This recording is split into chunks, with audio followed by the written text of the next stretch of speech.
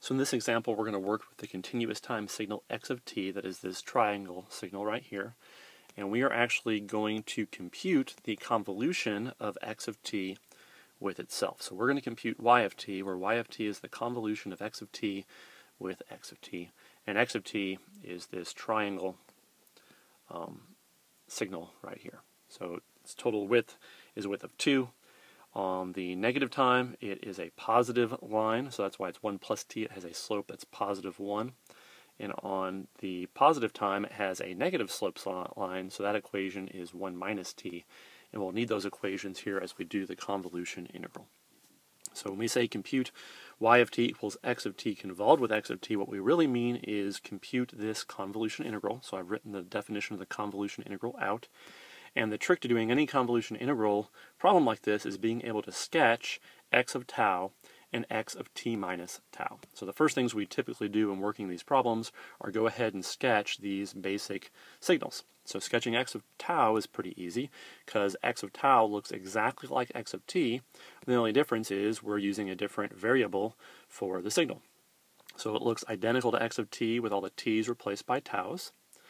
To sketch x of t minus tau, I usually do that in a few steps. The first thing I do is sketch x of minus tau. So I sketch the time-reversed version of this signal that we just sketched. So if that is x of tau, x of minus tau is just this signal flipped on the tau axis.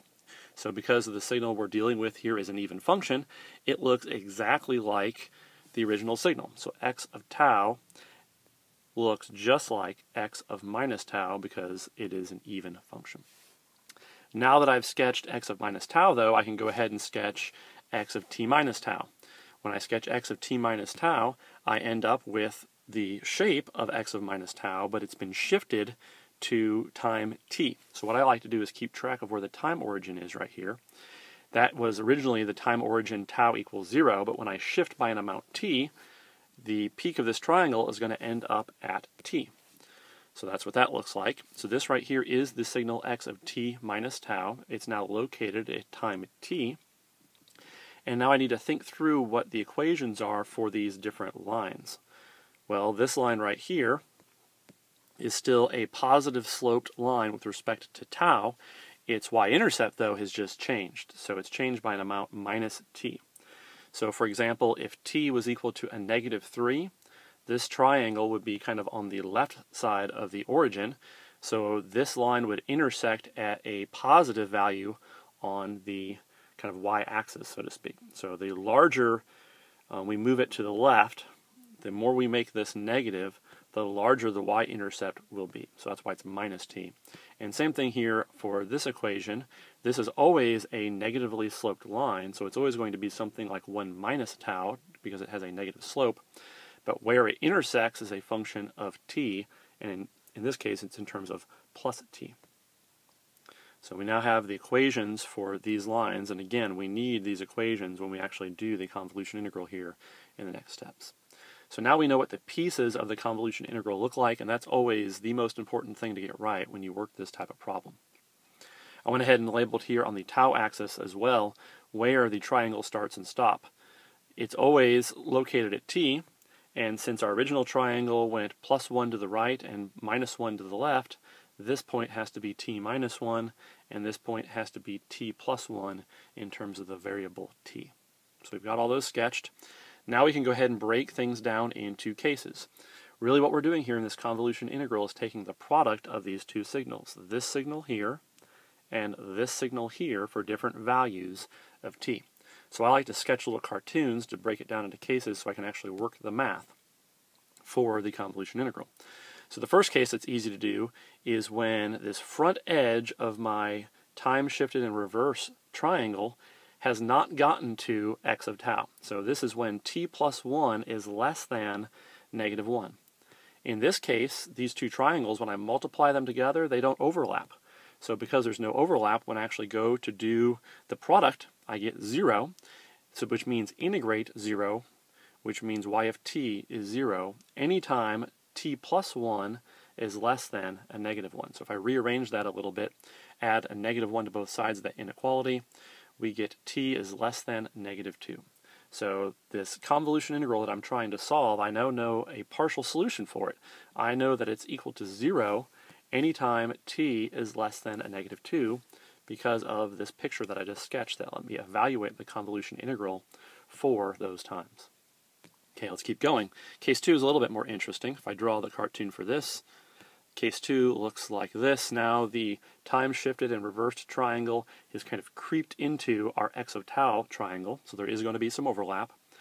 Remember the equation for this line we had written down on the previous chart. It was 1 plus tau, and the equation for this line was 1 minus tau plus t. So we'll need that as we do our convolution integral.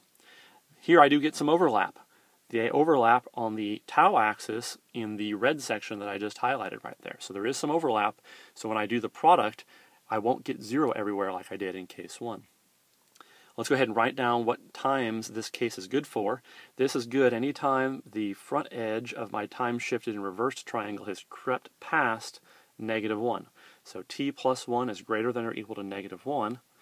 If I rearrange that, I get t greater than or equal to negative 2.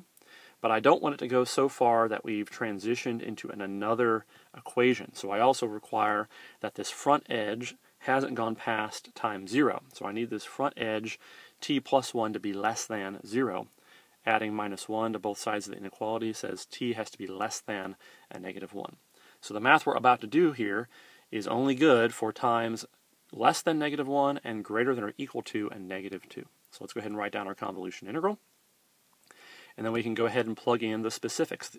My limit is only non-zero over the time interval tau equals negative 1 to t plus 1. So that's why my limit's changed. X of tau on that time interval is equal to 1 plus tau. And x of t minus tau, we wrote down the equation right here, is equal to 1 minus tau plus t. So I do that. So here's the integral I need to solve. And now I'm going to go ahead and take a little shortcut. I'm not actually going to multiply this out and do the calculus. It's very simple. It's just integrating a polynomial. I actually use Wolfram integrator on the web to do these types of integrals. You should probably check that out. It's pretty easy. If you plug this into Wolfram, you get a nice expression that looks like this: 1/6 times the quantity t plus 2 cubed. So that was case 2. Let's keep moving for case 3. We're slowly sliding our time-shifted and reversed triangle for different values of t. So here's the next case, 3. So I've slid even more into x of tau. This time set of times will be when tau plus 1 is greater than the origin, 0. So if I rearrange that, I get t greater than or equal to negative 1. But I don't want t plus 1 to go past that front edge right here. So I still need t plus 1 to be less than 1 or t less than 0. So those are the time regions. So I'm going to have a lot of overlap here, but we have to be careful. We have to break it up. There's actually 3 distinct regions that overlap in terms of these piecewise equations that we're going to use. There's this red region, there's this purple region, and this yellow region. So all of these are regions where they overlap, but there are slightly different equations for x of tau and x of t minus tau that we have to use there. So remember what that equation is. That's 1 plus tau minus t. We haven't written that down on this chart yet, so I wrote it down. And this, if you recall, was the line 1 minus tau. It had a negative slope, so let's go ahead and write that down so it's on the chart. And now let's go ahead and plug into our convolution integral. So I have a convolution integral to write down, and there's really 3 distinct regions that I need to break my integral into because the line slopes change from red to purple to yellow. So the red integral is an integral from minus 1 to t, and on that interval, x of tau is equal to 1 plus tau, and x of t minus tau is equal to 1 plus tau minus t. So I need to work with this integral. Plus, the next region is the purple region. It's an integral from t to 0. On that region, x of tau is equal to 1 plus tau still, but now x of t minus tau is 1 minus tau plus t. So here's an integral I need to work. Plus, finally, the yellow region integral, which is an integral from 0 to t plus 1. On that part of the tau axis, my x of tau is equal to 1 minus tau now, right? It's equal to the negative slope. And my x of t minus tau is also equal to a negative sloped line, so we use the 1 minus tau plus t equation. So really now I have 3 equations I need to work out. Again, I'm going to take some shortcuts. I'm going to use Wolfram Integrator Online. Just plug those in to get the answer for each one of these integrals.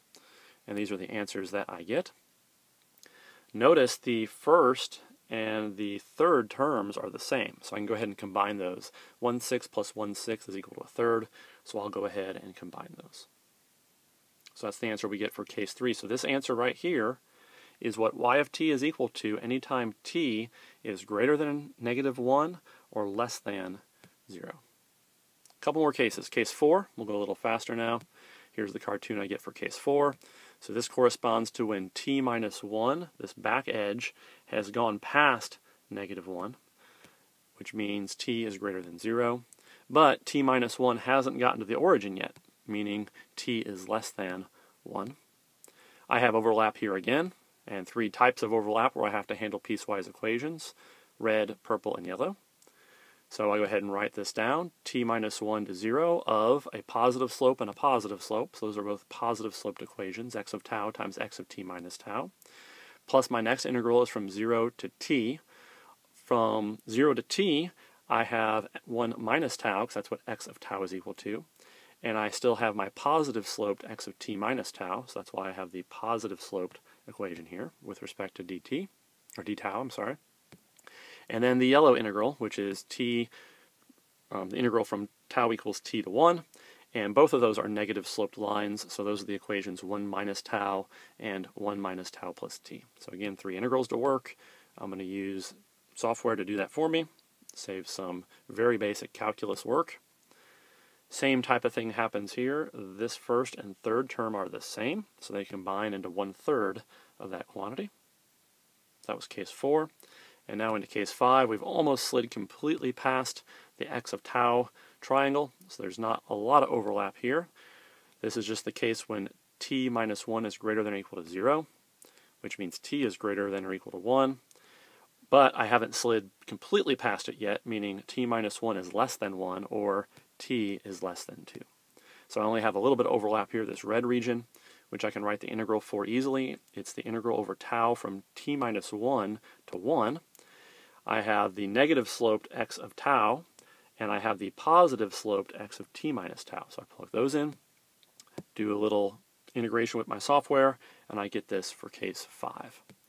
And then finally, just to wrap things up thoroughly, case 6 is the trivial case again. We've completely slid past. This edge has gone past 1. So that means t minus 1 is greater than or equal to 1, or t is greater than or equal to 2. There's no overlap in this case, so we get 0. So we have a lot of answers here. Let's go ahead and piece them together. This was the answer I got for t between -2 and -1. This was the answer that we got when t was between -1 and 0. This was the answer that we had for values of t between 0 and 1. And then this was the answer that we had for values of t between 1 and 2, and 0 everywhere else. So we've just kind of worked a convolution integral example where we were convolving 2 triangles, and we worked through every case in a very methodical way to end up with this piecewise defined equation for y of t. You could have exploited some symmetry in this problem. Since we were dealing with even functions, you'll notice there's a lot of symmetry between these, and you could have exploited that to maybe do half of the tedious computations and then just use the fact that we had to end up with an even function itself. But we went ahead and worked this out the long way for this particular example.